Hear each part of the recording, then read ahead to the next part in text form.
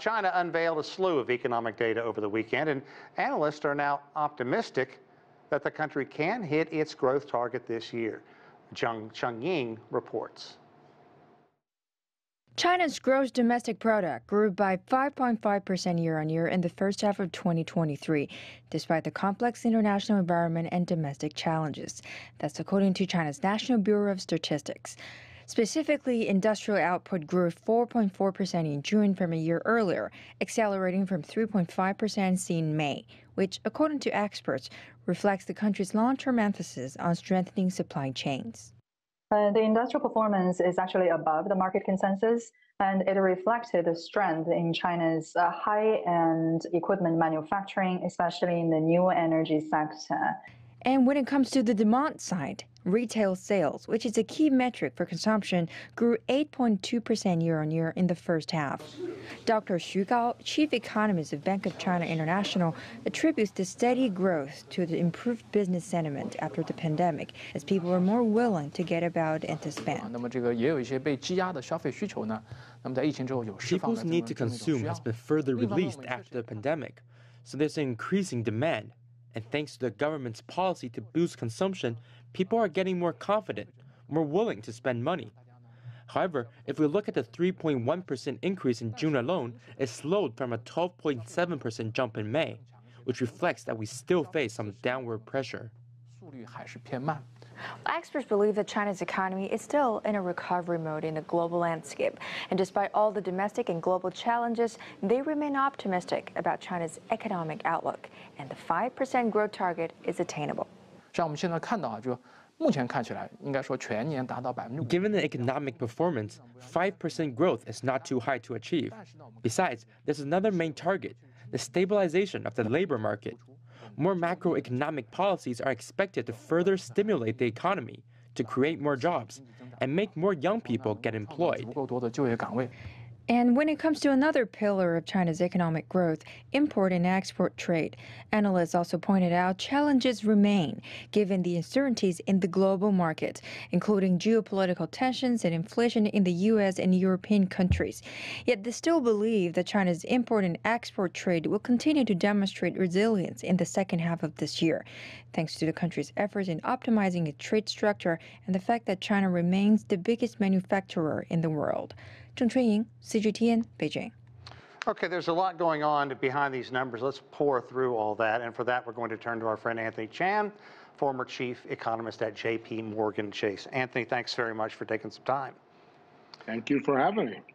Firstly, I want to get your take on this data, because depending on which entity you read and which periodical is covering it, it's either disappointing news because they didn't meet their goals, but still a growth rate of more than 6%, there seems to be a lot of positive here. Well, there is, because remember that number is on a year-over-year basis. When you look at the number on a quarter-over-quarter basis, that's when you see the weakness. But the real disappointment is the fact that earlier in the year, the hope and expectation was that China's economic growth was going to be off to the races, and we might even get 6% economic growth. Now, it's looking like we're going to get about 5%, maybe a little bit more. But guess what? Compared to the United States, that's not bad. Yeah, there are a lot of nations out there that would like to have 5% growth right now. Let's look about some of the areas of concern, some of the areas people are kind of focusing on. Consumer spending. A lot of people are apparently right now paying down debt rather than investing in the new big ticket item or saving their money. Does that make sense? Well, it does, because remember, unlike in the United States, where there was a lot of pandemic aid helping consumers sort of continue to maintain their spending, that stuff didn't happen in China. So therefore, the consumer sector didn't get as much support during the pandemic as they did in the United States. So guess what? You're going to see that sector a little bit weaker. So do you think that we're going to see more stimulus coming out of Beijing, especially for some of the manufacturing areas or even the small businesses, which really obviously got hammered during the pandemic? Well, if you look at what the Chinese government has done, is they've continued to support corporations. They've continued to support small businesses. And yes, there's going to be a lot more stimulus. We're going to see monetary policy lowering interest rates a bit. maybe another 10 basis points. We also are going to expect another reserve requirement cut. And monetary policy is probably going to target some sectors out there to keep the economy going. But once again, you got to understand, and everybody does, that the housing sector is another sector that we have to worry a little bit about. That has continued to be weak all year round. And of course, we saw nothing different in this report. Look, this is so important on a global scale because really China has been the economic engine for such a long time that the world has been able to depend upon, especially when people are talking about inflation perhaps triggering even more drag for the global economy. But let's look at a couple of problems that China has now. The young unemployment rate, certainly something that is a concern, and also the restrictions that especially the United States has put on in their high-tech sector.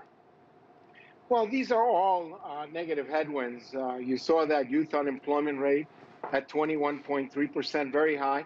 There's a bit of a mismatch between the type of job skills that they have and the type of sectors that are expanding.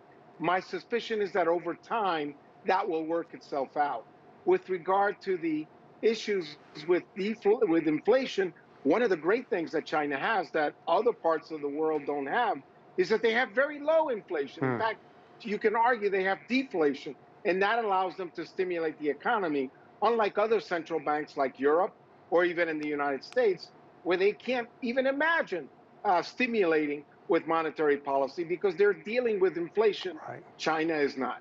Yeah, and here in the U.S., we're talking at least perhaps another couple of basis points bump upward before the end of the year. So certainly China's looking pretty good from that standpoint. What are some of the real bright spots for the Chinese economy that may get lost as people are looking at the negatives? Well, the bright spot is that you're still seeing very strong infrastructure investment. Some people would argue maybe it's not needed, but keep in mind that it is stimulating the overall economy. And you're still seeing decent fixed asset investment in the manufacturing sector. That's a bright spot. Again, that weak spot is the housing sector. And another weak spot is we're still not seeing enough private sector investment. So hopefully, with a little stimulation from monetary policy and maybe some more tax incentives, you're going to start to see the private sector fixed asset investment picking up. So all these things are possible the more you see the government taking a more activist approach. So if all these pieces do fall into place, do you think that the unemployment that is really disappointing for so many people just getting out of college in China, do you see that moving in a more positive direction? Well, I really hope so. And one thing I have to mention, Sean, is that the urban unemployment rate, even though it's low, to some extent that's understated because you've seen a lot of migrants going back to the rural areas. So therefore, they're not counted in the unemployment rate. So it's a little bit higher.